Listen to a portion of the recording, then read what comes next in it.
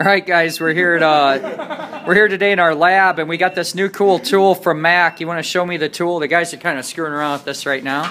Go ahead and show me that. You guys are still hanging on. We like that. Okay. You can go through everybody. ET116X. Here's the wrapper for it as well. So we really appreciate this. Cordless circuit tester. So real quickly here, Chance is going to go ahead and just show you across the battery. So he's going to just put it on the battery, and then he has to take his hand and he'll touch the negative of the battery. And he completed the circuit. It actually went through him. Now, we love ground verification here. It's a cool test that we do. So go ahead and leave it on the positive. And now what he could do is just touch like different parts of the engine. Okay?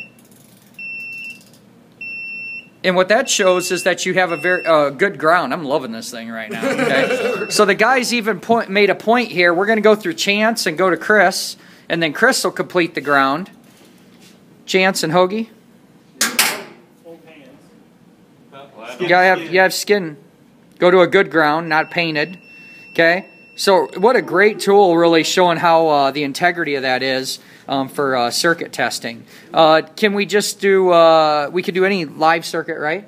Yeah. So if you just wanted to see if you had voltage at something quick, guys, a tool like this, its main purpose is just a real quick go no go. Hey, do I have power there? Do I have a ground there? I would find this to be extremely useful for ground testing.